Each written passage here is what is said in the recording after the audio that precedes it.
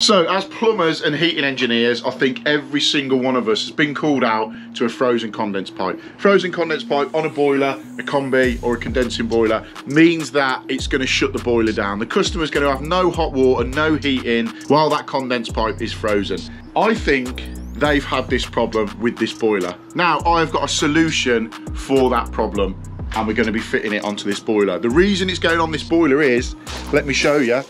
This is the condense pipe currently coming out of the boiler. As you can see, there's nothing attached to it. There's a drain down here. I think over the period of time, the pipe work that has been down here going to that drain gully has frozen up. They've probably had an emergency plumber come out, cut this pipe, freed up all the frozen pipe work that was there and got their boiler back up and running. But in this video, I've got a product for you that we put onto a condense pipe and it stops it freezing up. I'm Mark, this is Real World Plumbing. Hit the like button, hit the subscribe button, and let me show you exactly how we're going to sort this issue out.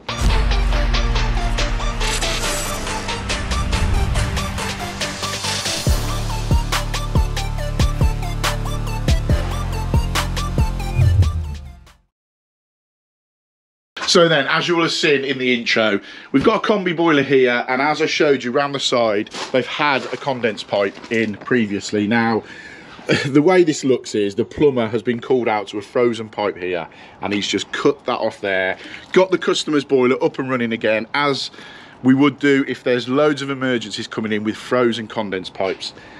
I've got a solution for it, and it is the boiler trace condense trace heater kit. Now this is from a company called First Trace Heating. You will probably know them a lot better as Snug Underfloor Heating. It's the same company. I think how it works is that the main company is First Trace Heating and then Snug Underfloor Heating is part of that company. Either way, this is from the same company. Now, it's a trace heater system. So what it's going to do is, we're going to come through here, we're going to get rid of that, come through here an 1.25 inch pipe, put the condense pipe into it, and then externally it'll have 1.25 inch pipe.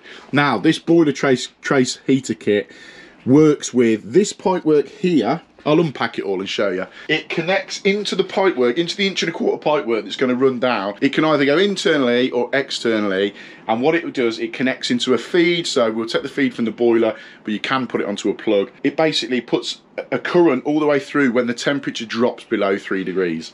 So we'll get onto that later on, but first of all, what I'm going to do is take all of this out and refit a new 1.25 inch waste pipe from that gully up into here, reconnect the condense pipe in. We can then begin fitting the boiler trace onto it. But first off, let's get that done. So first thing we've got to do is core a hole through the wall here. I've just started it here. I've took that box off that was there. Just started it here. I've got my drill out there ready to go through. So we'll fire that straight through there and then we can begin getting the 1.25 inch waste pipe through there and outside, clipped onto the wall, down into the drain.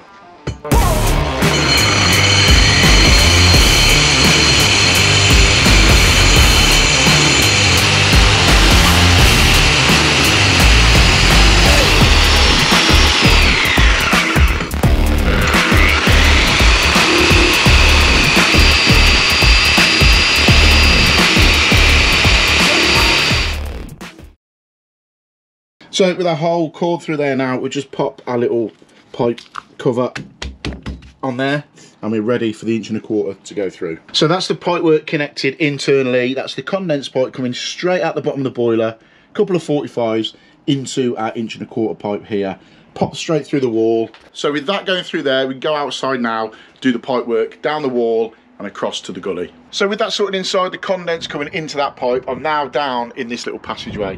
Put it this way, I know why that's frozen up, because it is absolutely freezing down in this little passageway. The wind is whipping through, so I can see why this will have frozen up. But what we're going to do is obviously put that boiler trace in here and it's all going to be good. So I've come out the pipe work now with a T. The reason being is the trace pipe work goes in the top. They come supplied with a little bung that goes inside the top there, and then the tracer actual feed will run down there and across internally on the pipe. If there's any left over at the end, we can just wrap it externally round. This pipe's all going to be insulated anyway. We've got some black external insulation to go on anyway, but for now we've got to start getting this pipe work in. So what I'm going to do is come straight down here. I mean, look, you can see where the water, the condensed pipe water was coming through here. We're going to reuse this hole with the cable going in the top, but you can see where the water's been running down all here. Yeah, it's not great for the brickwork, but we're sorting that out anyway. We're going to run our pipework down here, across and down into the gully. So we'll crack on with that, get that in, and then I can show you exactly how we're going to be fitting the boiler trace. So we start off, as you can see, offering up a bit of 1¼ inch solvent weld to where we're going to have it. Pop a bit of glue in there, get it cut to position, pop it in there, and then get a clip on. Now, remember, we've got to put outside insulation on here, which is going to come further on in the video. But for now, we're just getting it in because we've got to get it ready for the boiler trace kit to be fed inside internally.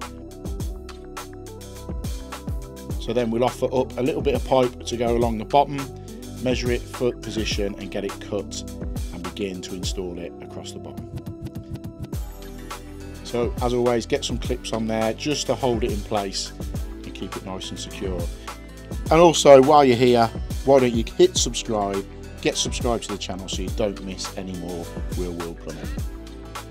So with this pipe work now in, we've got the 1¼ inch in, down and across. Now, there's a reason why I haven't connected this end down into the drain yet, and we haven't put the bung in here. So let me take you into the garage and show you what comes in the complete kit for the boiler trace. So this is what you get supplied with. This is a 5 meter version. They come in 1, 2, 3, 4, all the different sort of lengths for the tracer pipe that you're going to need. This is the tracer pipe that's going to sit internally in the pipework. This is the bit that connects internally underneath the boiler over here. It's got a junction box that is going to connect the end of that into this. And then obviously got some zip ties and whatnot, and the instructions there to work through. So what we need now is this bung to go into the top of the T, and then we've got to take the tracer pipe out because we've got to put that internally into the pipework down the side. So the first thing I'm going to do with this tracer pipe is put this bung all the way through the end like so, and take it to the very far end of where this pipework is. So we've got it right up by the external switch. This sensor here will sit on the outside of the wall. It's got 2 LED lights, a power light, and also an operations light, and a sensor inside there that when it gets to 3 degrees, obviously this kicks in. But for now, with that bung in place, we're going to put the tracer pipe all the way down our 1¼ inch condense pipe. We start off by feeding it straight down the T, and then what it's going to do is work its way down the pipe, and we're going to get it when it pokes out the end there. And we just keep pushing it and it will pop out down the end. There you go, straight out the bottom. So what we'll do, we'll push the rest of it all the way in so the majority of it is through. And then when we're far enough in and we know we can mount the stack on the wall there, we can pop the bung into position like so. That can go on the wall there, and then we're going to reuse that hole for the cable, and then we can fill that up. And then now with it poking out the end there, what I do is get the end of it, poke it into our elbow and run that up, and just sort of leave it there, and then get our pre-cut bit of pipe that we're going to pop down into the gully, and also pop that up there. So now what we do is glue this into position, and then where the tracer pipe comes out the end, we go back on the external and just zip tie it as far up as it needs to go.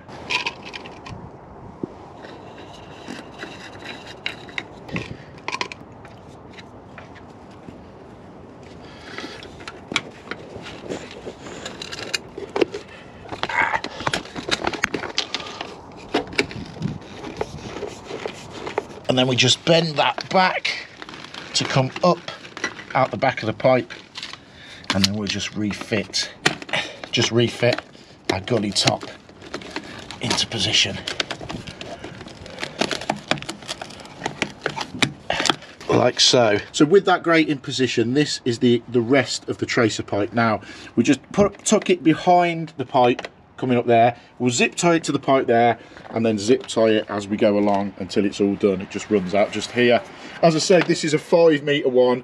They also come in, to be fair, I could have probably done a 3 meter one. This is the good thing with it. If you get one that is too long, you can double it back. If you get one that's too short, obviously it's not going to reach the end and run risk then of freezing up. So I personally would always go a little bit longer. So let's get this zip tied to this pipe, and then we can work on connecting it up here. So there we go, we've got it neatly zip tied to the pipe now, running through the middle, doubling back there, and it's zip tied all the way across, up and into the bung at the top. So what we'll do now is mount the sensor and get the cable poked through the hole, and we'll get that filled up. Right, there we go. I've put the thermostat kit now on the outside. So I put the cable through a little bit of overflow as well, but we're going to seal all that in so it looks nice and neat. But externally, we're near enough done. All we've got to do is put the lagging on, but I'm going to put that on at the end. So let's go inside and get the cable in and the wiring done with a live feed from the boiler. Right, we're back in the garage now. We've done everything externally apart from lagging the pipe work. This is the cable that is coming from our stat outside. So we've got to connect this into this unit here. Now this is like a test unit. It's got the reset button and a test button on it. What we're going to do is mount this about here on the wall so that it's accessible to reset if and when it's needed. This side of the cable is about 2 meters long, and that's what goes to the permanent live inside the boiler, or it can, if need be, go onto a plug top. Either or is just as good. And then the other side of it with a shorter one is what is going to go into this little connector box here. Now you can trim them down to suit, so what we'll do, we'll first off get this reset button mounted on the wall and work from there. So we've now got the thermostat from outside connected into our test rig here. Just a straightforward little connector there with a box supplied. Just pop the cap on the front like so, done. So that's all nice and neat. So what we've got to do now is connect this cable here into the mains onto the boiler. As I said, you can use a plug top if you wanted to. Let's say, for instance, there was a plug socket here. You could just pop a plug on top of there, leave it in. As long as it's plugged in and on working, it'll be fine. But what we're going to do is connect it into the boiler. So we just knocked the power off to the boiler. As you can see, it's all off there. Fuse board's up there with the central heating. Just knocked it off. Now all we've got to do on here is find the feed in, and it's obviously here, live, neutral and earth. So what we'll do, we'll take this cable here, we'll feed it neat up through the grommets in the back of the boiler, along through here, and get it connected into the power source there. When it's connected into there, we'll close it all up, get it all done, and then we can get the boiler trace powered up. So we've got our cable up through the casing of the boiler now, and always remember to put that little rubber grommet back onto the cable. It just seals the casing and keeps the boiler working as it should. So we'll get that connected back into there and get the live, neutral and earth connected into the boiler. So now with the boiler trace connected into the power feed to the boiler, as you can see on the front, the boiler's off. What we'll do, we'll turn it back on the board. Power's back on the boiler. So we have our red light on, if you can see it. I don't know if you can make that out or not. There we go, red light on there on the actual test point. And then if we go down outside, we've got our thermostat here, and there you go. You can see our red light on there. The green one isn't on at the minute because obviously it's not under 3 degrees yet, but as soon as the temperature in this little alleyway or in general hits 3 degrees, that sensor will pick it up, that light will come on, and it will send a current down the trace pipe, and it will keep the water that is coming through from there, from the condense pipe, nice and warm so that it's not going to freeze up. All we've got to do now is get our lagging on the front of here, get it zip tied on. We've got a warning notice on the front because obviously you've got electricity running down through there, but it's all sealed in, so we'll put that warning notice on the front. Let's get the lagging on this external pipe work. So we'll work the lagging all the way down now. This is the proper exterior black lagging. I think it's like slightly denser, so the material just puts off those outdoor elements a little bit better on this sort of lagging. But we'll get that on, and then as you can see, I put zip ties all the way down because the wind whips up this little alleyway and it would blow it clean off. Also, what we've got to do, because we've got that trace cable running through it and there's electricity running through it, we've got to fit this warning label on the outside of the lagging. So we'll get that on, and then we're near enough there on the external. Just need to clip them little bits off the zip ties and we're good to go. So there we go, that's the warning label fixed now. Insulation is on. I've just got to cut these ends of these zip ties off and just finish that little bit there. But that is it. That is the boiler trace fitted onto this system. So from now on, whenever the temperature drops to 3 degrees or below, that boiler trace is going to kick in, put a current through that pipe and stop it from freezing up. So that is how you stop your boiler from freezing up over the winter. I'll put all the links to First Trace Heating, the boiler trace. As I've said, it is a company that also owns Snug Underfloor Heating, so I'm sure you will be aware of them. Everything comes in that kit, all the cabling, all the zip ties, all the wiring. It's a really nice, easy, straightforward system to fit. I'll put all the links in the description below. So a massive thank you to First Trace Heating for supplying the unit for this job. Thanks for watching. Hit the subscribe button, hit the like button, drop a comment. Let me know if you use a boiler trace system when you're fitting a boiler.